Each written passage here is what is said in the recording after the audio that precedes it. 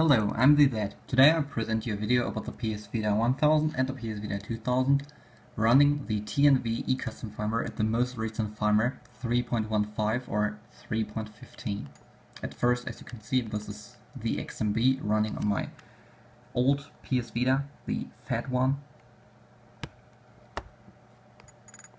If I go into the system settings, changing language to English, you can see it's running the version 3.15 TN-V9.6, so the most recent firmware in terms of TN-V and official.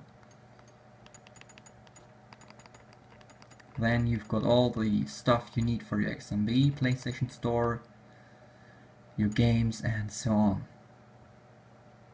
If we now take a look, this is a Japanese PSP game, some more Japanese PSP games, some PS1 games, and homebrews. First I will start a simple homebrew like PSP Filer, one of the best homebrews for the PSP in my opinion. And as you can see, you can run the PSP Filer homebrew without problems, say plugins, video, custom XMB and so on.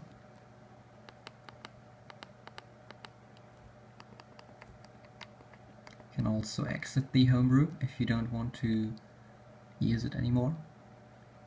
Next I'm going to show you that you can start ISOs and CSOs on this device. For that I'm going to start Project Diva.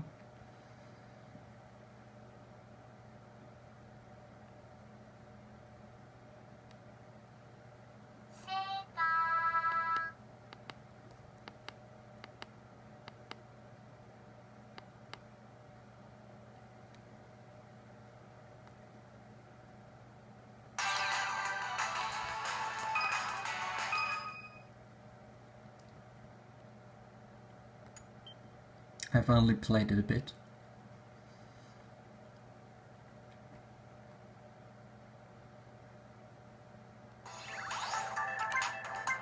And as you can see, it's even translated into English for a few things like the main menu and the song titles, at least some of those.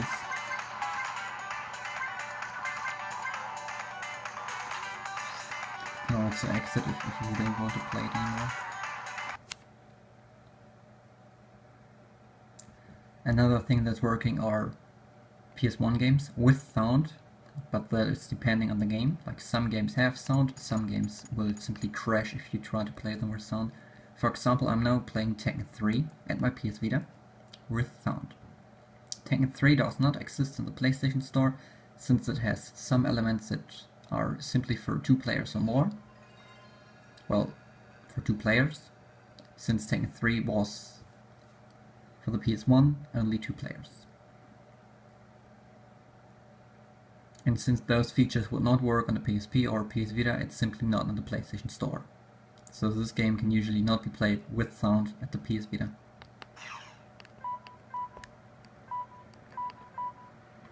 That's what I'm talking about, this versus mode. As you can see, 2P, it means player 2, but you cannot play with 2 people on one PS Vita.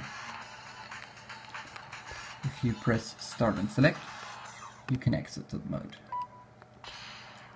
Okay.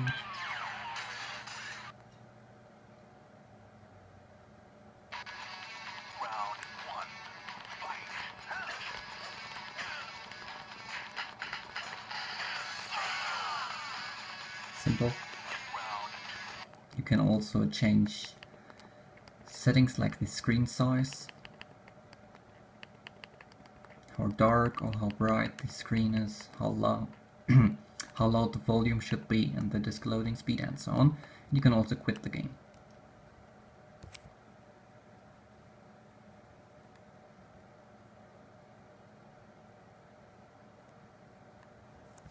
Now for the PS Vita 2000.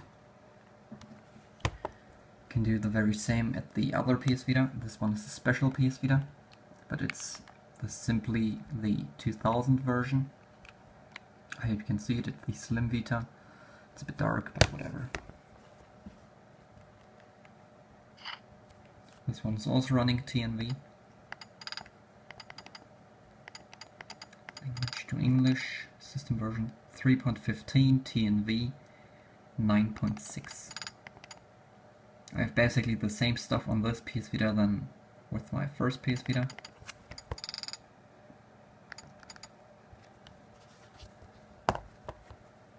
Can also run emulators, like a GBA emulator or Gameboy Color emulator on the PSP.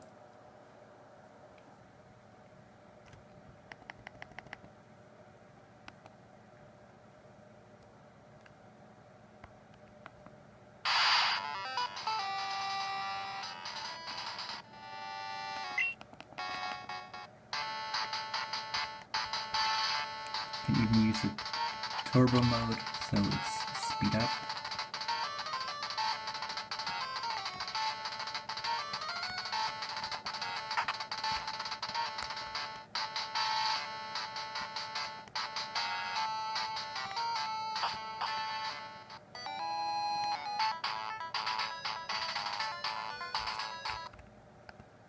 Exit.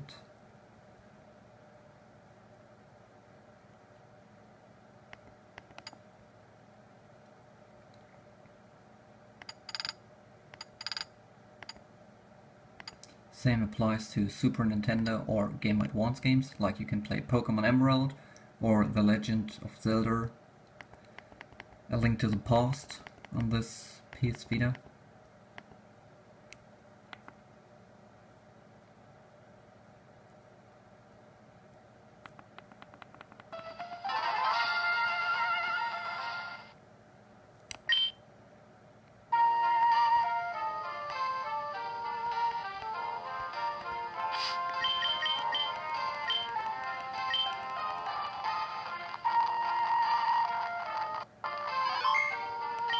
This bug only appears if you're saving, so it's not a big problem.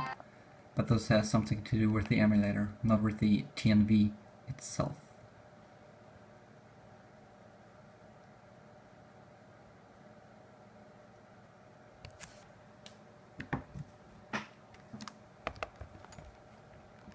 Like I said, this runs at every PS Vita. It runs at the old PS Vita, the fat one. It runs at the new PS Vita, the slim one, and it also runs on the PS Vita TV or PlayStation TV, what it's called in the Western world. So you can connect it to your TV and play your PS Vita and PSP games on the big screen. The only thing necessary is basically the exploit game. So you need a specific game from the PlayStation Store, and you have to buy it from the PlayStation Store. There's no other way.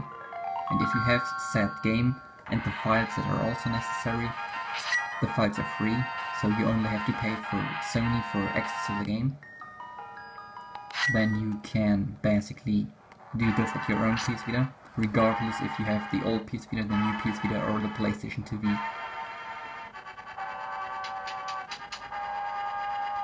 It also depends on your firmware. If we release this, the next update of Sony will most likely fix this. So then you have to decide if you want to keep the newest version or if you want to keep this.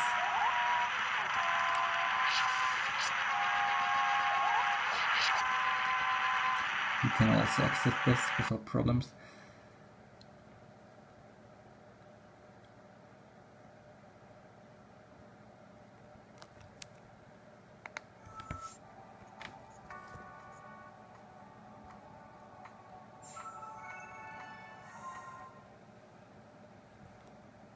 And as you can see, this is running on the newest version 3.15.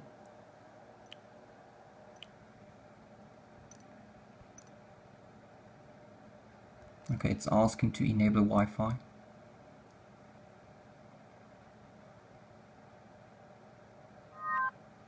And now it says the most recent firmware is already installed. So as you can see, I'm running firmware 3.15. And yet I'm running TN-V as well. So this is my video about TN-V at the firmware 3.15. I'm the Dad, and see you soon.